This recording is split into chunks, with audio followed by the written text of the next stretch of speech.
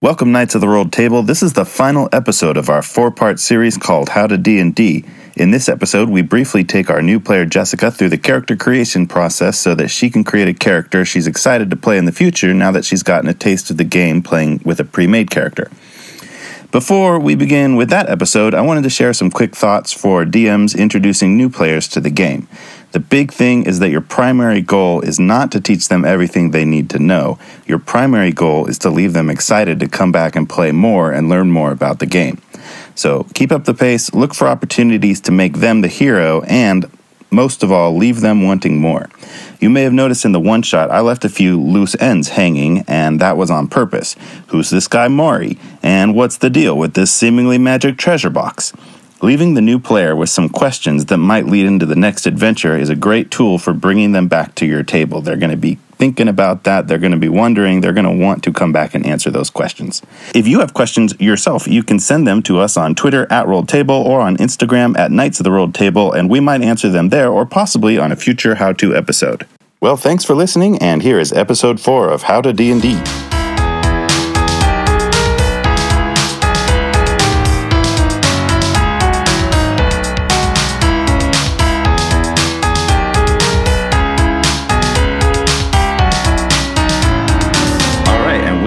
Back. This episode is going to be about how to build a character. We're going to do the basics of how to build a character and just kind of run through the steps, because the character building process can get super detailed, and some people really like to consider every possible combination of classes and numbers and how to tweak things. You can go way deep into a backstory. Some people write short stories and all of that, which can be a lot of fun, but we're really just going to kind of give you the basic steps of how to build a character. Importantly is, if you're joining a group, you definitely want to do this in collaboration with your dungeon master, because they might have specific guidelines about this is the kind of world, this is what's going on. They can definitely work together. There also might be things pre-established in terms of like, well, people of that profession are more like this, or I don't want any elves in this campaign because there's a story about how the elves were all taken away, whatever. You just want to work with that dungeon master to be collaborative. So, Jessica, you played, really briefly, Lyra, a tiefling warlock. We can keep working off that model a little bit. We'll still talk about how to choose a race, how to choose a class, but what are you feeling in terms of, like, you usually start by either choosing a race or choosing a class. Class really kind of defines what you're going to be doing. You got to see a little bit of a cleric, a little bit of a paladin. There's other classes out there like druids that are more connected to nature, rangers that are also kind of nature-y mixes of different melee attacking, spell attacking, wizards we mentioned, just straight up fighters that like to hit things. How are you feeling in terms of choosing a class? I really enjoyed the warlock class. Mm-hmm. I liked the option to do a range attack or to do magic. I felt like you had a lot of options. The one thing I thought would be fun in addition to the warlock class, if I were to like make a new character, would be like, I guess, the rogue. Is that a class? Oh, okay, yeah. Because we ran into that a little bit with the lock picking, and I really enjoyed having high charisma and being able to lie and intimidate people. Oh, yeah. Much like in my real life. Yeah. So I thought that would be kind of a fun path to go down as well. Yeah, so let me throw out some ideas about that. There are rogues, which didn't even cross my mind when I was throwing out different classes there. But so that is generally the sneaky classes. They would have high dexterity, usually. Definitely your character choices about rogue doesn't have to necessarily be like, I'm the lying, thieving person. You can have super honorable rogues. So that's definitely an option. There's some subclasses of rogues that could learn a few spells or specialize in other things. Other things around that area of expertise is there's bards that can also have real high skills in just like working with people and performing and convincing and persuading and deceiving, depending on the bard you are. They also fight. They also have some spells. They're a little bit less like jump out from the shadows and attack, a little bit more spellcasty. And warlock itself, because it's based on charisma, is also good for just manipulating people. Maybe less so with the sneaking around, but you can also kind of build the specifics into that. So do any of those stand out to you as like, yeah, let's experiment with one of those classes? Like other than Warlock? You could stick with Warlock if you like it, or it sounds like you were standing out to Rogue, and I was just, so we could definitely work on a Rogue.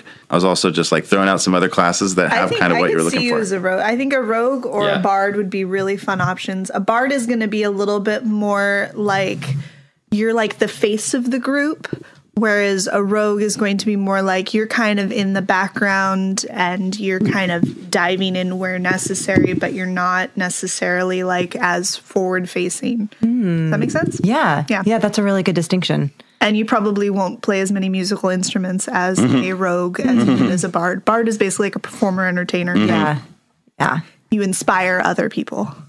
Rogue sounds fun. All right. Your inclination of like, let's cut his throat definitely speaks to the Rogue inside of you. For sure. All right. So we're going to go with Rogue. We'll come back to some decisions around that. So we're going to choose a race. So race in Dungeons and Dragons are literally like different types of physical people. There may or may not be much of a concept of like ethnicity, the way we might use the term race in modern culture. Race is like elf or dwarf. There are literally like different people with different characteristics. Tiefling, there's half orcs, there's humans, and they all have certain different specialties. Gnomes, halflings, which are kind of basically hobbits, sneaky. They're kind of a go-to class for rogues because they get some bonuses. You know, we don't have to break down the details of every single race that's out there. Also, different races. Yeah, every time there's kind of basic races in the player's handbook. I think there's like 8 or so, but every time they bring out some supplemental material, 5th edition has been out for a while, there's often 4 more races. You can be like a goblin, you can be a turtle character, you can be all sorts of stuff. But, Cat people. It's always me. It's always me. I always choose the weird ones. Weston is always something weird. Yeah. If you were going to play this character for a long time, you might pour over all the races and weigh out the stats. But of what we mentioned, what maybe appeals to you? This might not be the best choice for a rogue, but I really enjoyed the tiefling. Cool. I thought Tiefling's not a bad choice for a rogue. That is a solid rogue choice. Oh, good. Okay, cool. I didn't know if the horns made them inconspicuous. You just can put a little hood on. Yeah. You're golden, yeah.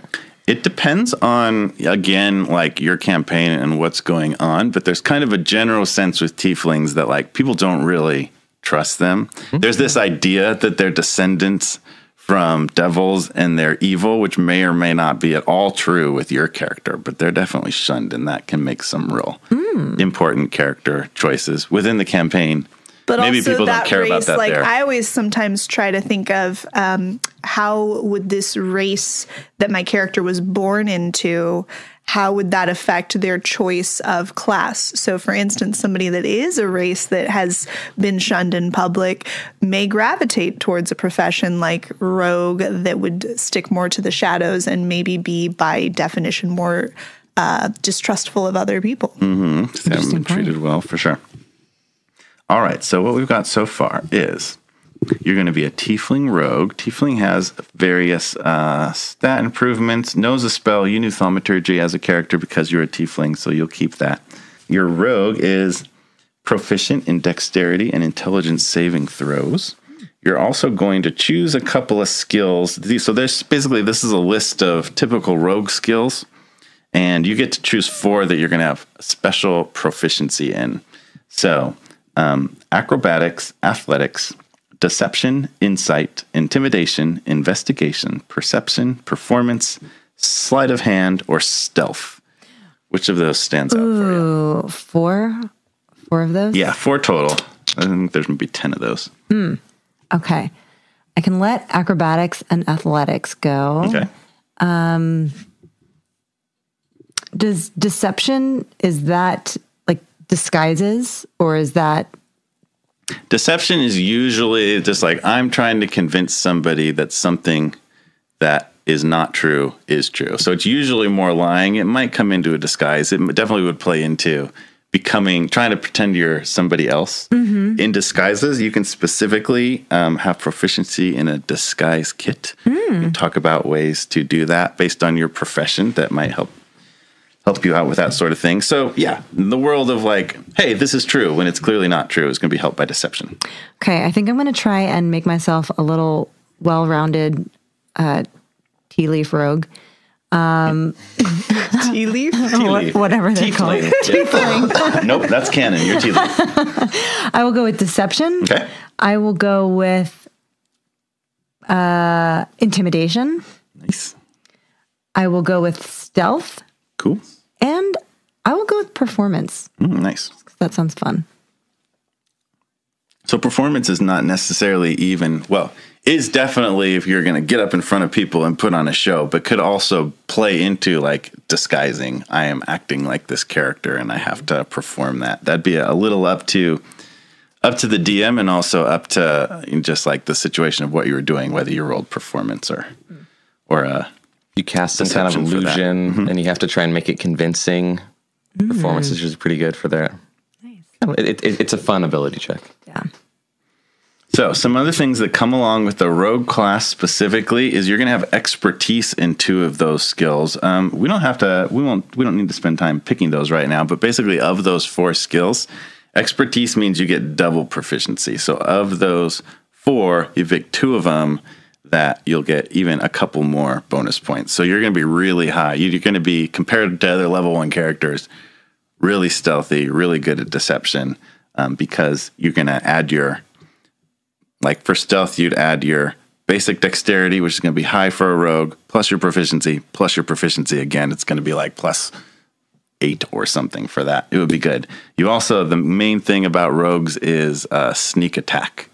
And that is they get some bonus damage if you are attacking from a place of hiding, or there's a couple different scenarios. If somebody else is standing near an enemy to kind of take their attention, you'd also get your sneak attack bonus. At level 1, you will roll an extra 6-sided die to damage. At level 3, it's 2 extra 6-sided dice, and that keeps going up level 5 and 7 and 8. So that's becomes real powerful and also really dictates how you need to fight as a rogue to really try to maximize your opportunity to always get that sneak attack damage. And the last thing kind of interesting is, thieves' cant. And thieves' cant is like a language of thieves. It's like a coded language that you can slip into regular conversations with certain phrases that other thieves know. So you can take a little bit more time to communicate something to another person that knows thieves' cant. That this is a good person to rob, or there's treasure here, or don't go there. It's dangerous. I set a trap here. Stuff like that. Talk thieves and would say something like, the blueberries are especially ripe this year. And they're like, oh, yes, they are. Mr. McGonagall, like whatever. Like, and then it turns out, guys, guess what? I know for a fact that there's such and such here. Yeah, and there's symbols and stuff also mixed into thieves' cant. So next thing we're going to do is we're going to choose a background. So a background is like kind of your profession outside of your class. Also, like it might be a job like I'm an entertainer. Standard for rogues is being a criminal. That's what you've been up to. It's how you earn money and spend your time when you're not adventuring, which isn't all the time. It might be you're a traveler. You mentioned wanting to be disguised. So the kind of go-to for a rogue would be, I've been a criminal. But there's also something called charlatan, which I think your tiefling was. And that's also pretty shady. But here's the description of charlatan. You've always had a way with people. You know what makes them tick. You can tease out their heart's desires after a few minutes of conversation. And with a few leading questions, you can read them like they were children's books. It's a useful talent and one that you're perfectly willing to use for your advantage. So you're good with working with people. You know what people want and you deliver, or rather, you're promised to deliver. Common sense should steer people away from things that sound too good to be true, but common sense seems to be in short supply when you're around. This is a very detailed shady description. The bottle of pink-colored liquid will surely cure that unseemly rash. This ointment, nothing more than a bit of fat with a sprinkle of silver dust, can restore youth and vigor. So you decide kind of what kind of schemes you do, but you've kind of been conning people. You get proficiencies. So as a charlatan, you get proficiency in deception and sleight of hand, which means you can add sleight of hand to what we picked, and also you can pick something else in addition because you already get deception for this.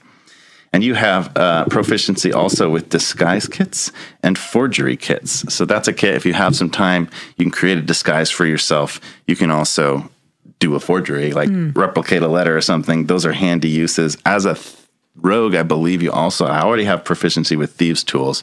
You got a pretty wide range of opportunities to mess with people. A charlatan has a false identity. Basically, this is a character you've built up over time that has a history and things. You have papers if you want to really quickly become this person and pass yourself off as that. You've already kind of established an identity and history. So basically, like in D&D terms, I'm just trying to get everyone to join my MLM scheme. Yes. Yep. Yes. You are the Cutco of You guys got to try these oils. Yes, exactly. So if that's okay with you, we'll choose that for now. There's also lots and lots and lots of backgrounds that you can kind of pour over. And it's one of those things, again, where you can just pick this because I feel like that's a cool character choice and I want to play out. Mm-hmm. Sometimes it's fun. I have a lot of fun choosing something that doesn't naturally fit your character. So I'm a paladin. Actually, I've played a character who's a paladin, but his background is being a criminal. And paladins cliche are very, kind of like Vin, very much like the classic white knight. I am here for good, and my God leads me to fight the demons, and this guy's a criminal. So how do I reconcile that in role play that and it kind of comes across as this character that just wants to be a criminal, but like the light has recruited him, and he's almost like cursed to do the right thing when he just wants to steal stuff, and that makes for a fun character choice. So there's that, and there's also just like pulling over classes to be like, I want something with disguise kit because I think that would be fun. So we'll take Charlatan for now. And the next piece is going to be rolling ability scores. This is something that is done differently depending on your campaign. You definitely want to talk to your DM about it because you can just pick standard numbers that you have to like distribute to pick your strength, constitution, wisdom, dexterity, intelligence, and charisma. So sometimes you just distribute like a base 15, 14, 13, 12, 10, and 8. Decide which is which. And you'd probably start, well, I'm a rogue. I want good dexterity. Let's put the highest there. I don't care so much about my strength because I'm going to use dexterity to attack. Will be an 8 there.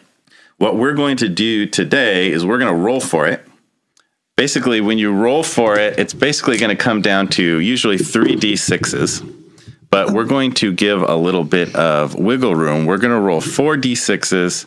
And we're going to take the lowest one away. So you're going to roll that 6 times. We're going to get 6 different numbers that are a maximum of 18, a minimum of 3, and then those are going to be the 6 stats that you distribute between for your character. So go ahead and roll that. We'll add them up, and we'll do that 6 times. I'll go ahead and write them down for you. Cool. Thank you. 1, 2, 5, 6. So what's that total? That's going to be a 13 because we'll drop the 1. Okay. Roll again. So that's pretty good. Got another 11. 1 to drop. Oh. That looks like an 11 total. Mm-hmm. Great. There's another 1 to drop. That looks pretty low. We got a 4, a 2, and a 2. So 8. There's your intellect. Another 1 to drop. The other ones look high. Nice. 5, 5, and 6. So that's a 16. Oof. Nice. Ooh, that's looking good too. Yeah, that's a 15. Sweet. How many more do we have? 1 more. 1 more. 12. Man, she rolled a 1 every time and always got to drop it. So 12. All right. So now we got to think about what you want to do as a rogue and distribute these stats. So I mentioned rogues depend on dexterity a lot. That's how they're going to be stealthy. They're going to attack using dexterity weapons. That's basically things that you throw or just require some extra finesse and not just like smashing somebody with something. So probably we'll take that 16 and make it your dexterity score. Other things we've got, a 15 is your next highest, and then a 13, a 12, an 11, and an 8. So let's look at the other stats you have. Like I mentioned, you don't really need to be super strong as a rogue because so much is dexterity based. So you might opt to make one of those low. If somebody tries to grapple you or grab you, you're going to be out of luck maybe if you're not very strong. But you can still avoid it with acrobatics. Oh yeah, there's a lot of situations where you can wiggle out of that situation rather than arm wrestle. Constitution is a little bit important for everybody because it determines your hit points. So you want that probably at least the middle of the road stat. Intelligence is an important choice here because at level 3, a rogue is going to pick some sort of a subclass. This is true of a lot of classes. At level 3, you make a decision of kind of what type of that class do you want to be. And one of the rogue's options is Arcane Trickster. And that kind of rogue learns a couple of spells, not very many. It's not going to be your go-to, but you learn a few cool spells that will help in your roguery. And you use intelligence to cast those. So if you think you wanted to do that, you'd want pretty good intelligence. And if not, it's not as important. It really just comes down to a role play stat. Do I want my character to be a little bit bright or not so much? To be counter to that, you have expressed some interest in persuading, intimidating, etc., and that's going to be your charisma score. So keep in mind that if you do wind up using a higher dice roll on that intellect, then you're not going to have a higher number for that charisma. So it's just kind of prioritizing. So remember, 10 is considered to be average. So actually only one of your 6 rolls is a little above average. That's an 8. Whatever we give the 8 to, you're going to have a -1 to that skill. The 11, your next highest is 11. That's going to round down, but at some point you might be able to beat that. So we'll consider that 11 something you're about average in. Everything else, you're a little bit better than average in. Okay. Yeah, what were you going to say? I was thinking 8 for strength. Okay. So we kind of call that's my throwaway stat. I'm not too worried. I can take a -1 on strength and everything else have some ability for. What else are you thinking? A 15 for charisma. Okay. To Jen's point of all those persuasion tricks. Ooh, something else to think about right now is as a tiefling, you have a +2 to charisma on top of whatever you have here. Because you're a tiefling, you also have a +1 to intelligence. So you could bounce your charisma with your 15 up to 17. That would be good. It would be a super high stat and awesome. Or you could take that into account of like, oh, my charisma's already going to be high. I might want to use that somewhere else. Another piece is that 1, it's basically only even numbers that matter because we round up. If you have a 11, it rounds down to 10. If you have a 12, you're going to get that +1. So shooting for even numbers is a little bit of a help in your stats. You do in the future get the opportunity to move them up, though. Okay. Good to know. So let's just start with your decision about charisma. Do you want charisma to be all the way at 17, or do you want to, if you put a 13 in there, you'll get to 15 total? Let's switch the charisma to 13. Cool. All right. So we're done with 8, 16, 13. We've got an 11, a 15, and a 12. 11, 15, and 12. What are you thinking about that spellcasting option? Do you think you might want to go that way or just be rogueness, or are you going to cast some spells? I think I'll be more roguey. Okay. So then you would not worry too much about intelligence. Basically, both intelligence and wisdom come down to role-playing. Is you're a brighter person. Again, depending on your table, sometimes your DM will be like, no, you have an 8 in intelligence. You need to pretend to be dumber than you're playing. Some won't worry too much about that. Depends kind of stylistically, but also that really, may inform just decisions you make about your character. Yeah. Intelligence is I know stuff. Wisdom is like I'm aware of the moment. I'm perceptive. I get people. That might also book smart versus charisma. Street smart is the easiest way I've found. Okay. So I think that for rogue, it's going to be more important to be people aware rather than book smart. Mm-hmm.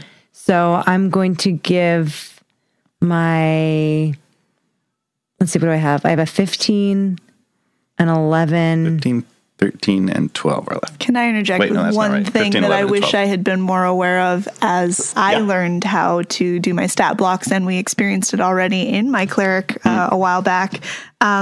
Constitution is always important for a couple of reasons. Not only is that going to affect your hit points right now, but that bonus as you level up, it's exponential. So basically, each time you level up, you're going to get that bonus applied. So even though like your constitution relative to everybody else at a level 1 might be comparable, as you level up, the disparity is going to get more and more if you have a low constitution modifier. So especially since a rogue is melee combat, it's not a terrible thing to throw yourself a little bit of a bump on. So maybe Constitution. And do I get a bonus for Constitution? Oh, no. Oh, no, not... You're right. You're a tiefling. You have a +1 to intelligence. So if we stick an odd number in intelligence, it's going to bump up to the next even number. Okay. So maybe an 11 here in intelligence? Sure, yeah. It's a good, so that good call. will end up being a 12. 12. So you'll get bonuses +1 to your... So between Constitution and Wisdom, you got a 12 and a 13. Or 15. Yes. Yes, you do. You have your 15 left. Okay. I'm going to do 15 in Wisdom and 12 in Constitution. Those are the real basic decisions. There's different ways of choosing equipment, whether you really need to, whether your DM lets you, or whether they're very harsh about like, okay, you have 120 gold to decide. You have to buy all your equipment, your armor and your weapons or whatever. There's lots and lots of stuff. We don't have to, go into the details of that. As a rogue, you're probably going to wear some sort of a leather armor. As you get into higher armors, if you have big clunky metal armor, it gives you disadvantage on stealth. You can't have that as a rogue. So you're more about dodging. You usually have a special kind of like a dexterity-based sword. Maybe you throw daggers, stuff like that. We won't worry too much about that. That pretty much brings us down to, so big decisions will come along like at level 3 where you have to pick that like subtype or whatever. But like we're pretty much down to what's your name and what are your kind of opening thoughts about what kind of character this is? What's her background been? What kinds of things have gone on in his or her life? Oh, on the spot, making it up. I like that. Sometimes I look at the stats and I let that, if I'm like, okay, they're not super book smart or they're street smart, and I let that kind of dictate who I think they are or where their priorities lie. Yeah. I like Zach's point of trying to put two kind of opposite traits together. I do feel like that is really fun for playing around with the character, which can be led by the points. So let's see. Super dexterous. So, you know what? Maybe I'm going to go with like a little Oliver Twist background. Maybe I was one of those street kids who is pickpocketing and stealing to survive, doing the whole thieving thing. But then also has a lot of wisdom and has perceived that those type of people, their lives are brutal and short, and it's not a fun place to be. So trying to change and grow, and is now on a quest to use talents for good, but it's really hard to break those early habits. Awesome. A little cliche, but I like it. That's no, fun. I don't think it's cliche. Cliches are cliches because they are effective. And something else I would really encourage in campaigns is like, you can go in with your idea of what your background is, but as you start to like play the character and interact with the other characters in your parties, you might really quickly discover, oh, I fell into this kind of like sassy one-liner quippy thing. I definitely want that to be part of my character, or I didn't react well to this person, and maybe my relationship with this other person, maybe we've known each other for a while. So if you come really solidly, concretely, this is my background and my story and everything, sometimes you can get stuck in that. And in your first session, you meet these other cool characters and other cool players. You want to leave yourself some room early on to like grow and change and shift a few things that you end up not wanting as much as you thought. And part of the fun too is like allowing the world around you to affect your character and to change and develop as they go. And like as you do level up, maybe some of those choices reflect what's happened on previous campaigns or, whatever. So that can be a fun way to allow them to develop. Yeah, one thing that's also interesting and I love about D&D is when you level up, when you get enough experience to level up, you don't actually have to choose Rogue level 2. Usually you have kind of a main class, but if you want to, you can multi-class and you can decide, my level 5 Rogue, based on some things that's happened, is now going to make a pact with the Archfiend, and they are going to also add in some Warlock spells, and you can get really, really specific and interesting characters out of that. Out of some classes that go together really, really well and match up well and really enhance their abilities, but other times it's just a character choice of like, these classes don't match at all, but it's super fun to be kind of a clumsy fighter who wants to be a rogue or whatever. Somebody who's dabbling in magic. Somebody who's dabbling in magic but isn't that smart and not that good of it. There's all sorts of fun conversations. So let's bring you down to, do you have a name in mind for this character? Yes, her name is going to be Tessa. Tessa? Correct. Awesome. So certainly as you start to put this character together, a lot's going to develop as you think about her and develop over time. But is there anything else you want captured in this character that you're creating before we wrap up? I think that she's a blank canvas ready to be painted. Awesome. Fantastic. Well, that's the basics of character creation and the steps you go through. And that's been fun. And maybe if we're lucky, Tessa or another character played by Jessica might visit our adventures in Knights of the Roll Table in the future. Thanks, you guys, and we'll see you next time.